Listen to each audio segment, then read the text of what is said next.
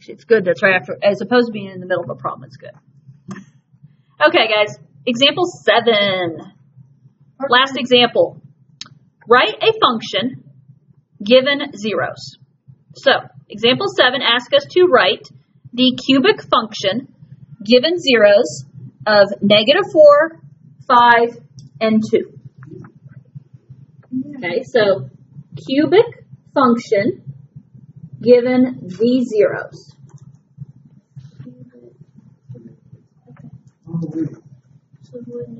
How do we know if it's starting at the top or bottom? Like it's starting. Doesn't matter right now. Oh, it doesn't. So we're going to do x plus 4, x minus 5, x minus 2. Okay, so Stella just said x plus 4, x minus 5, x minus 2. Does that make sense? Because what do we know? A 0 of -4 looks like what in an equation setting? It's a factor of x plus 4, correct? We're kind of reversing the process, right? A 0 of 5 in an equation setting comes from x minus 5. So think, what would I have to set equal to 0 to get these zeros? And a 0 of 2 would look like x minus 2. Now, it did say a cubic function. So I'm going to start off as f of x equals, y equals would be equivalent as well. And if it said cubic, what are we expecting for cubic? An x to the third. And am I going to get an x to the third? Yes, I'm going to get an x to the third. Okay. Now, we are going to put this in standard form.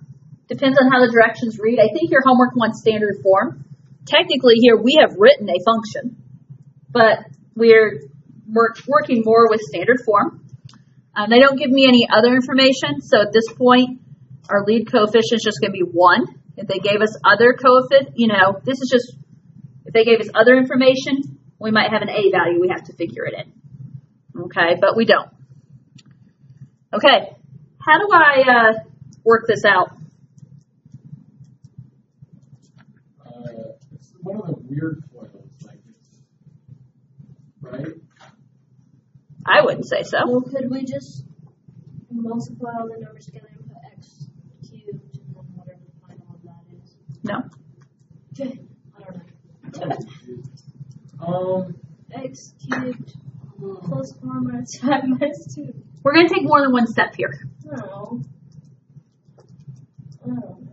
So, okay, for a moment, forget x minus 2. So foil? So foil these two, Yeah.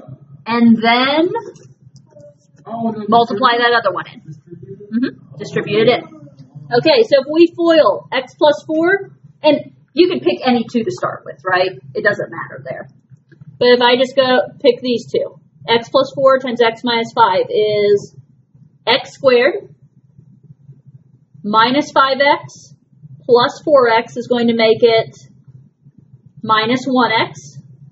4 times minus 5 is minus 20. Still carrying down my x minus 2. And now we can't really foil anymore because foil just goes for a 2 by 2, but we can distribute. You can do this however you want. I'll be honest, I like to use my binomial to distribute.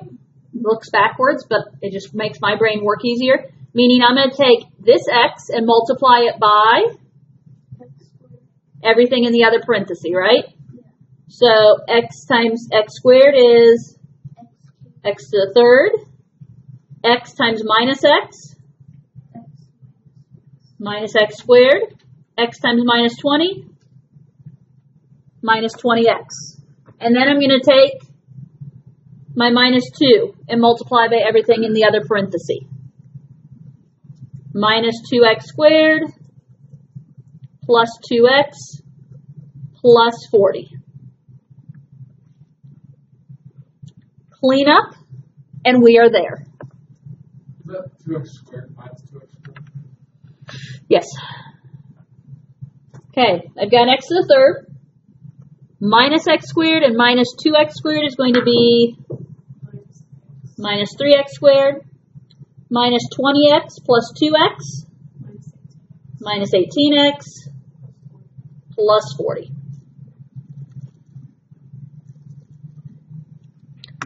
Okay, folks.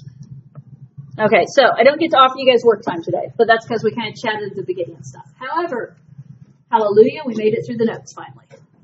Okay, your homework, hopefully you've started it, is listed all right there. Can we see it all right? Stopped at 30. Okay, good. I see nodding on the camera.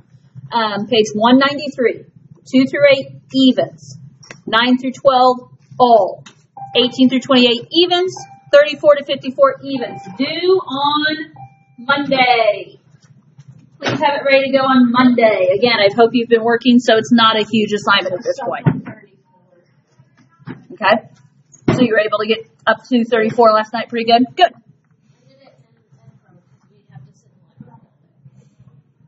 You can finish it today then in the library.